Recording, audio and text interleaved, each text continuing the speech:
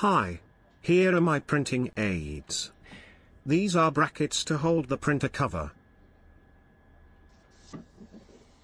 This arrangement saves place and time.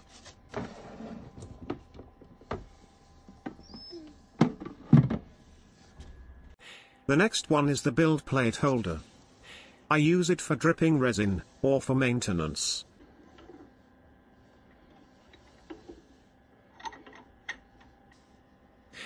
The plate can be rotated to select a better angle for dripping. This is the maintenance mode.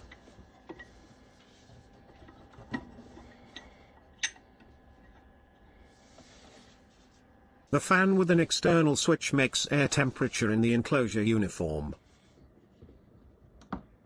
The Kapton tape and the resin printed protector will not allow resin inside in case of a leak.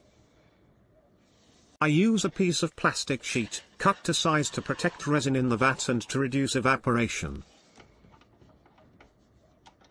I use a silicone spatula to agitate resin in the vat and to feel and see any cured resin pieces that could stick to the FEP. I also use an articulated device to drain residual resin from the vat, from resin bottles.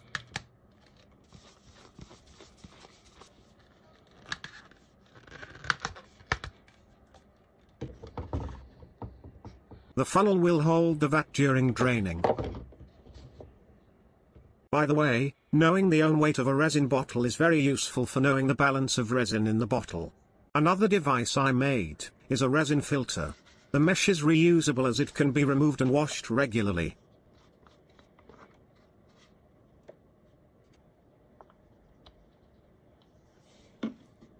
This is a UPS I built to prevent failures in case of mains power interruptions. This is a UV laser torch I use to repair models, or glue parts together using resin.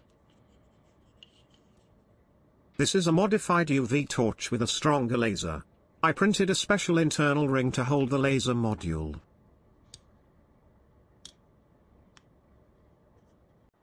I use a UV light tape for curing the inside of hollow models.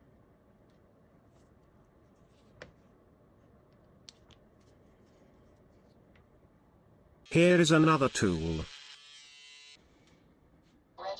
I also made a talking curing station that provides warnings and notifies you when a curing cycle ends. Now to restart the curing cycle. Attention, the chamber door open. Remove model from the rotary. It opens and closes by wireless remote control.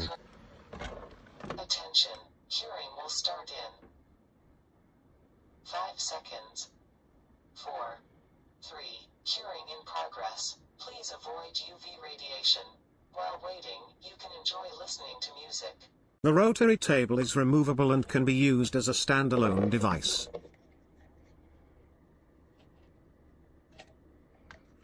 The rotary table can also be used for filming or photogrammetry.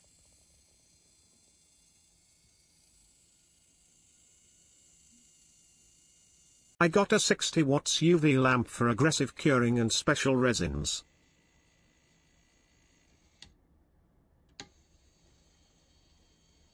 To achieve perfectly smooth sides of printed models, I added a simple system of supports to one of my printers, that prevents any bending of the Z-rail. Currently, I am working on the resin filling system. Happy printing to all of you.